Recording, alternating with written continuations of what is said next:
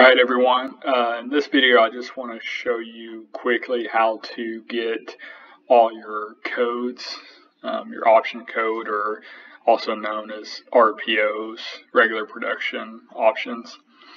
I'll show you could of course take your VIN to the wherever you bought your truck, and they can get you this printout, but you could also just email. And this is important because there's a few of these things, and if you watch my other video on like the trailer tire sensors, you need to make sure you have the module, and that is actually the bottom of this list, which is the Z82 trailering package. So if you have the Z82 package, you'll have that module, so you could install those. You could also look underneath your truck and see if you have it. But this is pretty handy. You can see all their options that your car, truck, whatever you have came with.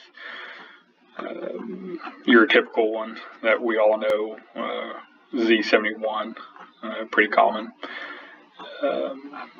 So the engine's in here. Just everything. Here's your engine block heater. Brakes, the engineering year, and then up top it also tells you when it was built.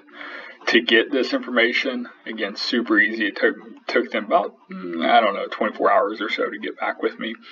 All you need to do is email social media at gm.com.